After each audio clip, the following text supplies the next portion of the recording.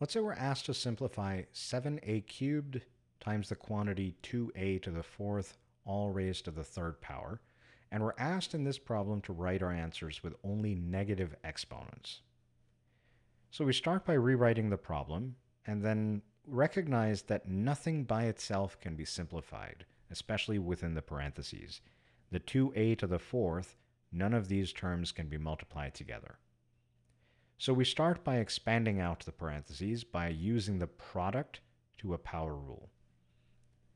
That allows us to apply the third power to both 2 and a to the fourth. At this stage, we can simplify 2 to the third to 8, a to the fourth raised to the third power, because we have a power raised to another power, we would multiply the two of them.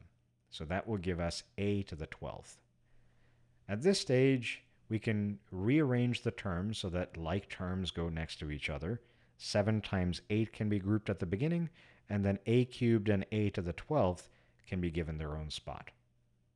7 times 8 will give us 56, and a cubed times a to the 12th will give us a to the 15th. When bases are same and we're multiplying, we add the exponents by the product rule.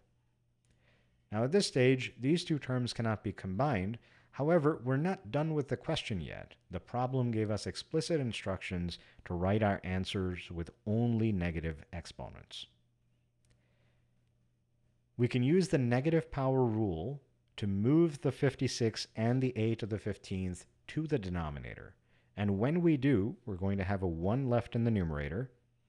The 56 had a power of 1 here, so when we move the 56 to the denominator, the 1 power turns into a negative 1.